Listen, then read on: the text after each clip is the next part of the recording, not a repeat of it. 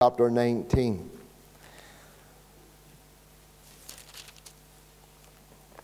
Genesis chapter 19, and commencing to read at verse number 1.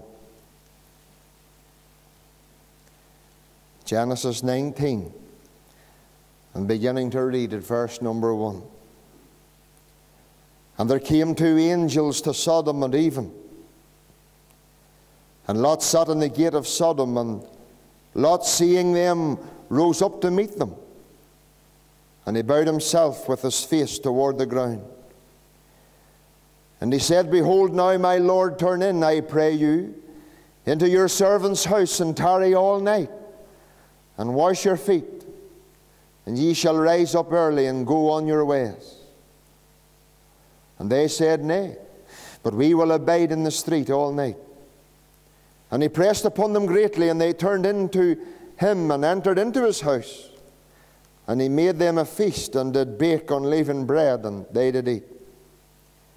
But before they lay down, the men of the city, even the men of Sodom, compassed the house round, both old and young, all the people from every quarter. And they called unto Lot, and said unto him, Where are the men which came into thee this night? Bring them out unto us, that we may know them. And Lot went out at the door unto them, and shut the door after him, and said, I pray you, brethren, do not so wickedly. Behold now, I have two daughters which have not known man. Let me, I pray you, bring them out unto you, and do ye to them as it is good in your eyes. Only unto these men do nothing, for therefore came they under the shadow of my roof. And they said, Stand back. And they said again, This one fellow came in to sojourn, and he will needs be a judge. Now will we deal worse with thee than with them? And they pressed sore upon the man, even Lot, and came near to break the door.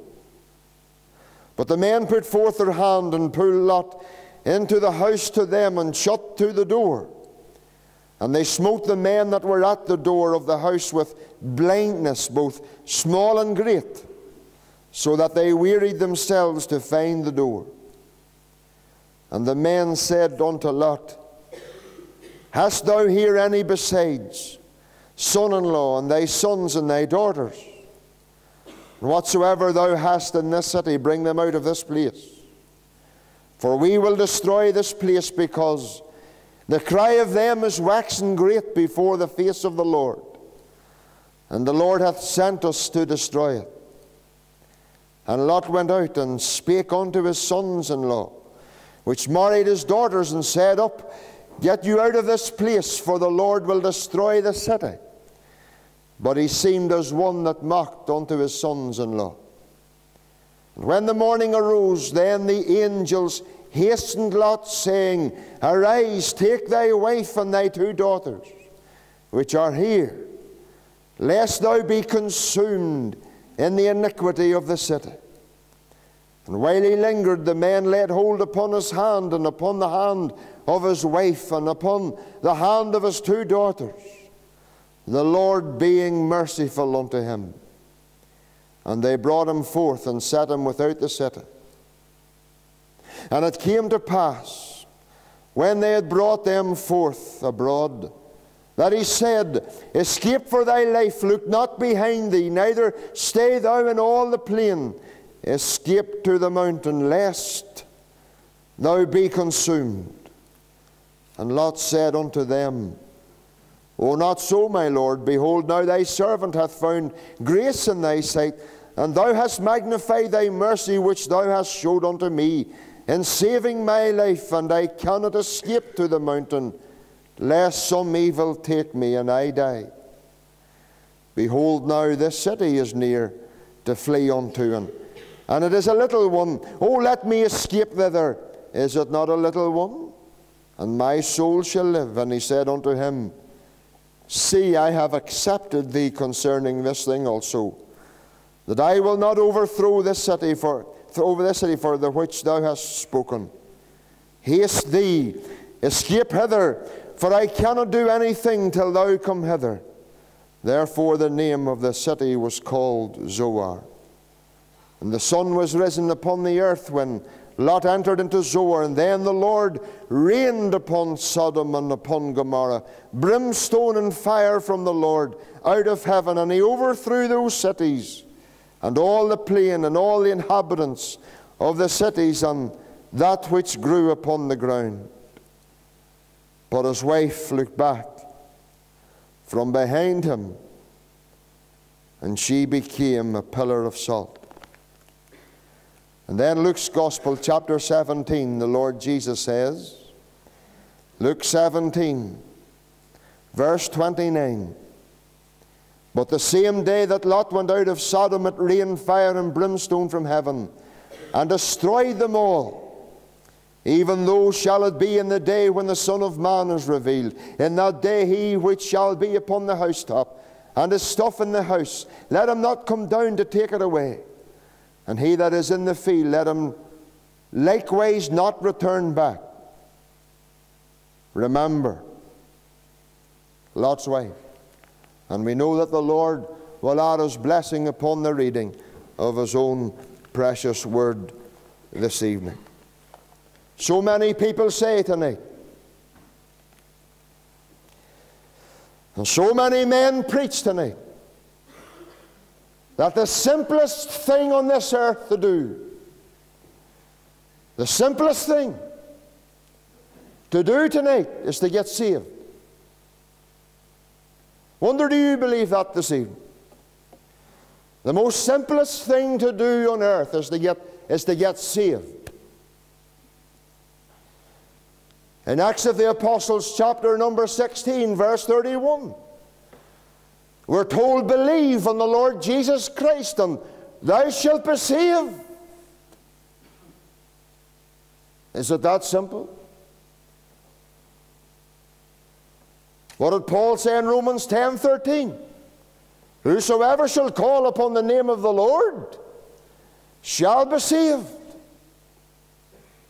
Is it that simple? John chapter 3:16.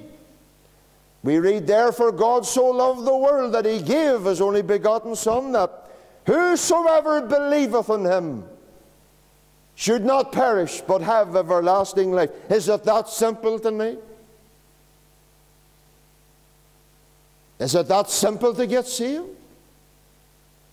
Is it that easy to get saved? Why did the Lord Jesus ask this question if it was so simple? Why did the Lord Jesus say this tonight in Matthew 7 verse 14, if it was that easy to be saved?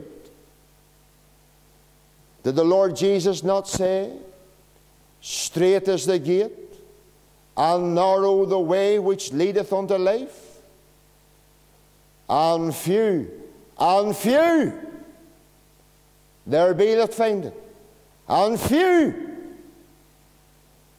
there be that find it? If it was that simple this evening, why are multitudes not getting saved? If it was that simple tonight, that easy, why is there many not getting saved? Why is there only few that finds the gate to see? I'll tell you why. It's not easy to get saved, that's why. It's not a simple matter in getting saved. Do you want to know why?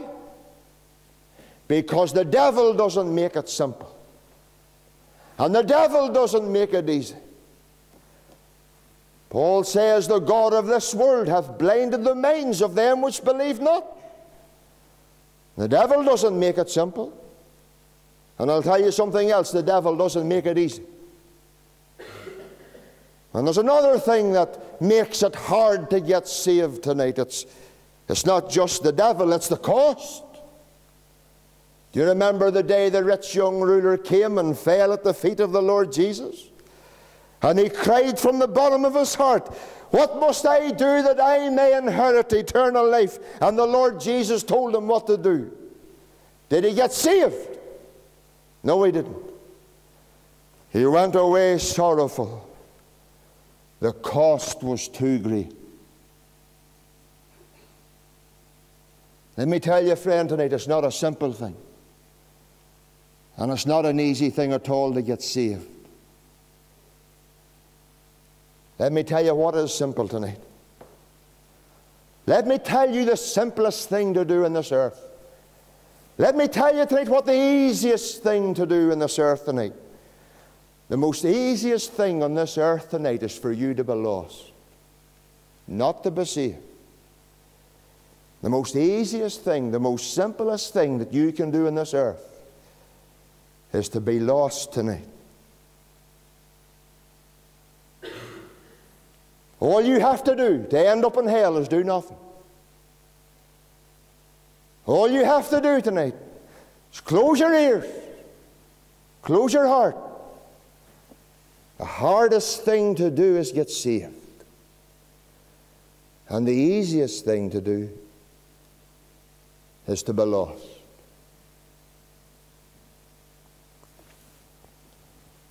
Remember Lot's wife?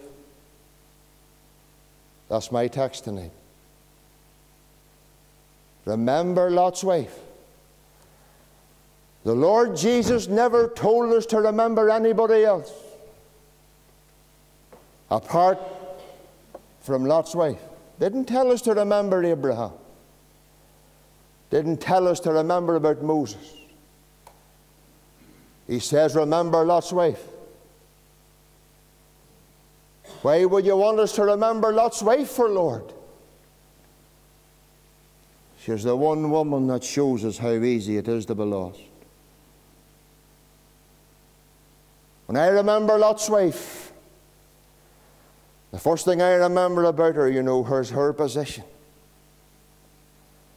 I remember the position of Lot's wife. Do you know where she was? She was in a place that was doomed for death and doomed for destruction. She was in a place tonight where condemnation was wrote all over it. She was in a place tonight where God's judgment and wrath was coming.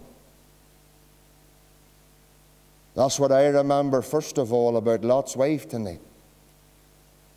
Boys, but I remember her position.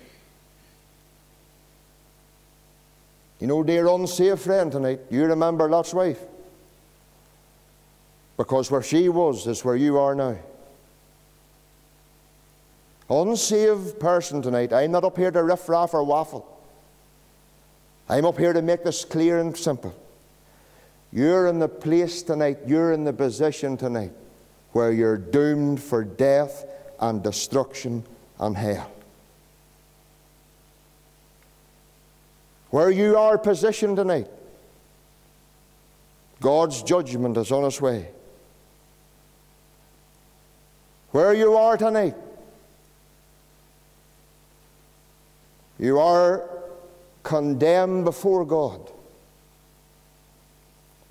You see, that's where sin places you tonight.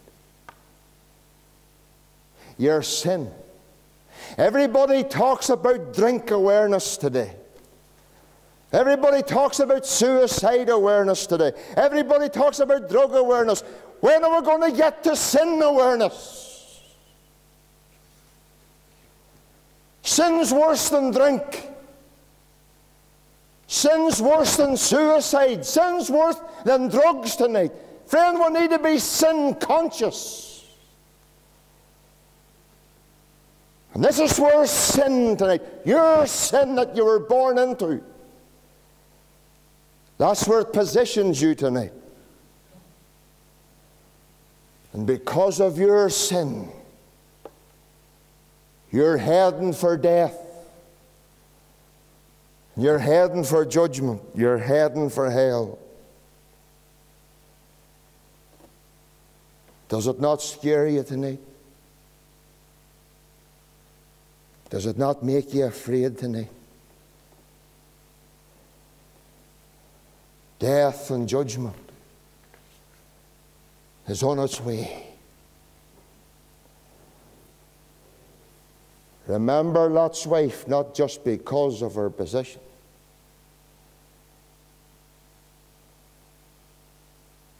You remember Lot's wife tonight because of her privilege. There was nobody on this earth more privileged than Lot's wife. Tell me or name me another person that had two angels from heaven abiding in their house all night. Not one other person had that privilege. You imagine this evening this woman and this family and this home having two angels from heaven in that very home. And there's two things that she was given. She was given truth. She was told by the angels, the Lord hath sent us to destroy this place. I'm telling you, if there ever was a woman privileged, it was Lot's wife.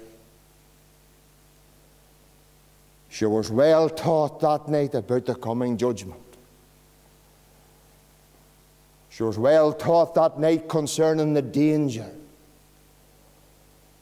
of staying where she was. She was well taught that night about God's hatred for sin. She was well taught.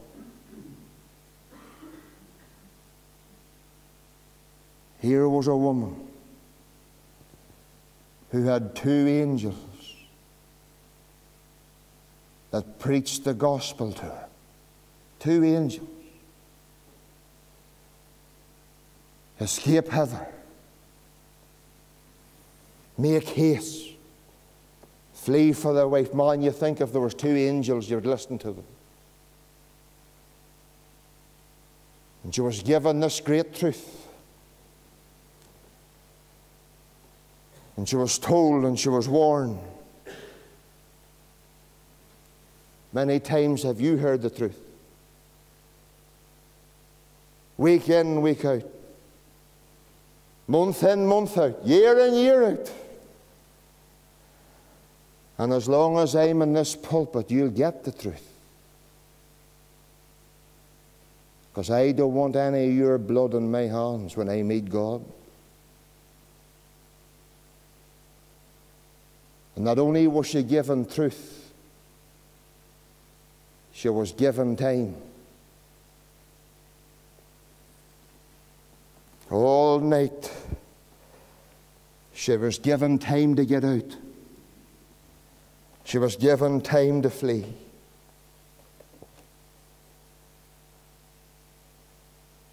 You know, friends, this evening, how many times have you been given time?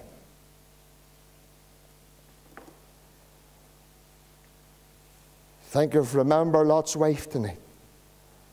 A woman that had two angels in her very home. Two angels to preach the gospel. And I'll tell you something else about her. She was the only woman that I ever knew, or the only person that I ever knew, that was taken by an angel's hand to help her flee. There's not too many I know had their hand in the hand of an angel, or had an angel to take them by their hand to escape from the judgment to come. There's not too many I know, and only her. She's the only one that ever had an angel to take her by the hand to escape.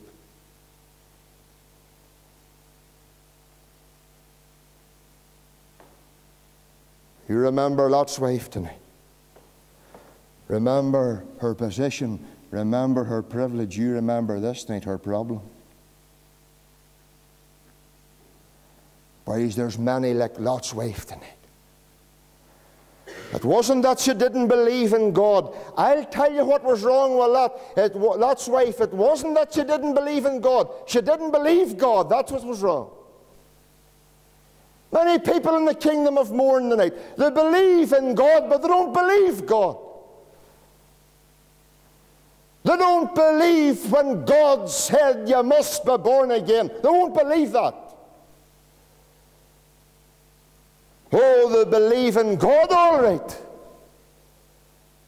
But they don't believe Him when He said, neither is there salvation in any other, for there's none other name under heaven given amongst men whereby we must be saved. Oh, they don't like the word saved. They don't believe in it.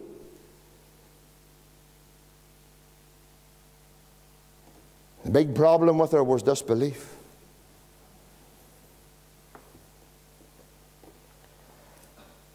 If you ask the man and the rich man in hell tonight, why are you there for? You know what he would say? Disbelief. There's people sitting in churches tonight, believe in God, but they don't believe His word. Believe in God, but they don't believe the gospel. Believe in God on the road to hell. That's what's wrong. Is that what's wrong with you tonight?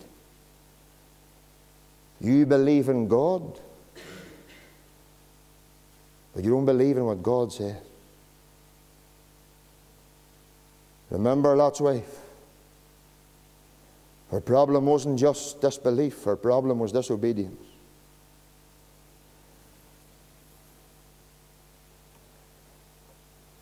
Escape for thy life, she was told.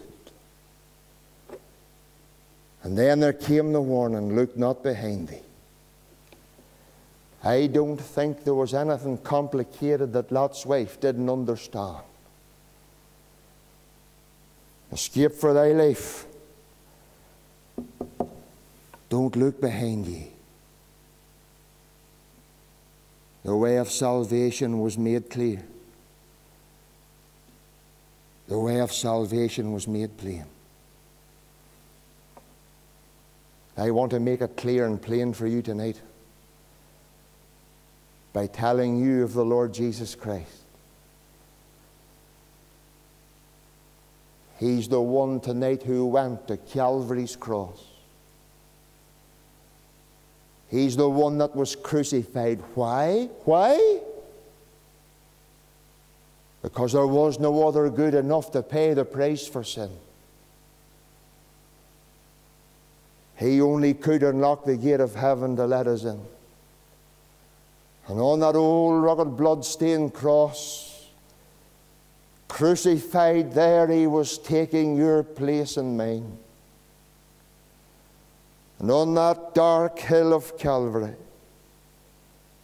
He suffered the just for the unjust, that He might bring us to God. And there on that old rugged cross, He suffered and bled and died in your guilty room instead. And you must come to Him tonight and put your trust in Him who died and rose again, or you will face the judgment and wrath of God.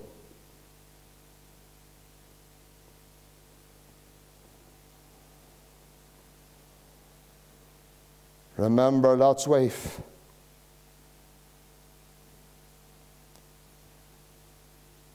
All it took was just one look.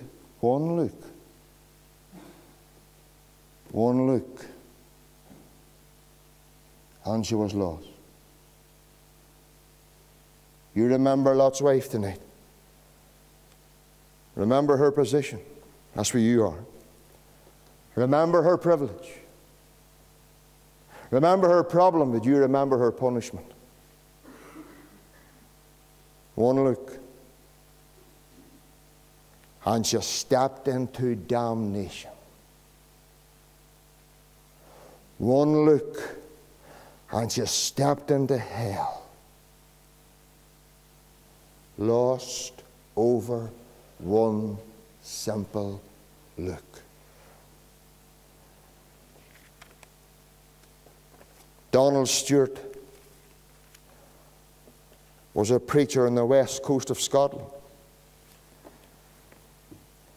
He was a padre in the boats that patrolled the west and north coast of Scotland in the last war. They were out patrolling, watching out for submarines. And one evening they headed for the port. They were heading home. And one of the wee lads on the boat said to Donald Stewart, he says, Padre, he said, do you think when we get to the port I could go home and see my mother for an hour? The Padre says, well, it's not up to me, you have to go and ask the captain.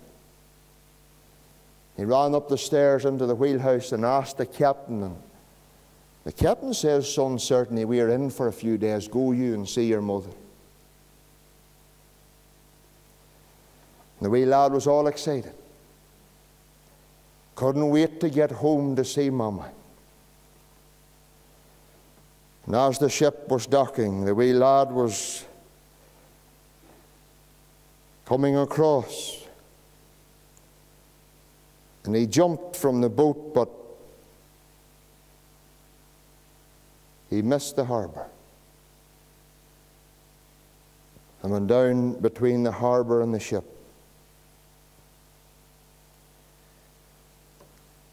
And the propeller of the ship almost had him cut in half. It was terrible. Donald Stewart was called by the captain. He says, Padre Stewart, you may go up and tell his mother. Donald Stewart did not know how he was going to face and tell the boy's mama.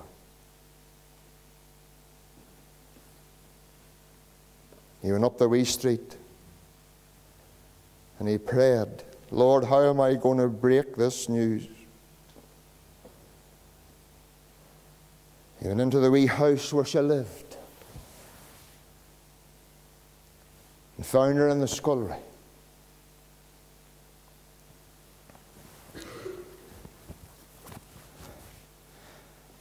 Oh, Donald, oh, Mr. Stewart, you're home. Good to see you. My boy will be back soon. Donald Stewart was breathless, speechless. He says, you must sit down, dear. Your boy's dead. He's dead. Your boy's dead, dear. What happened to him? He tried to jump from the ship to the harbour but missed it. He lost his life.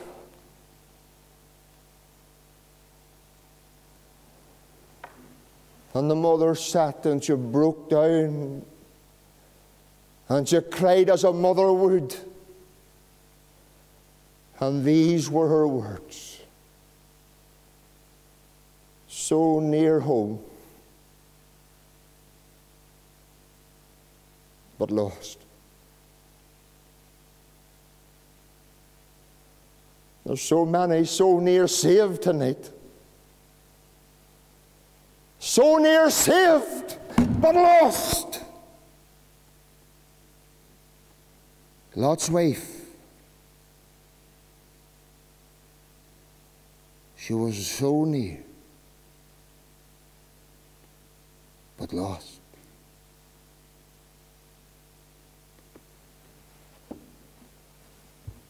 Remember Lot's wife tonight. For God wants you to see how simple it is to lose your soul. Lost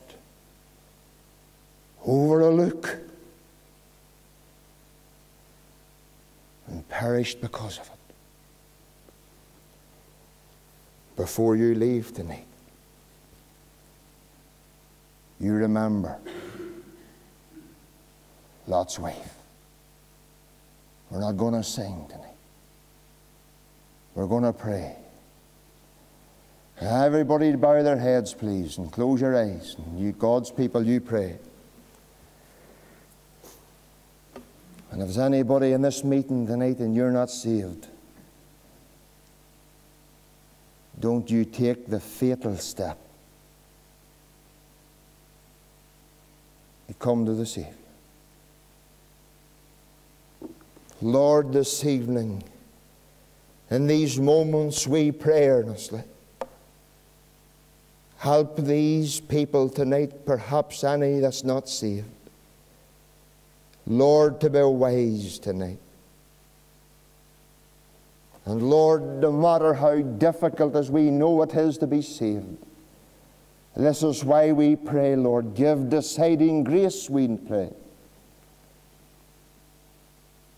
And Lord, when we leave this tabernacle,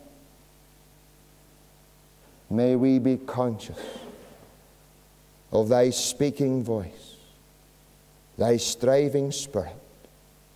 Impart us now in Thy fear and with Thy blessing, and take us now to our homes in safety. For Christ's sake we pray. Amen. If anybody would like to speak to me, please come and see me now.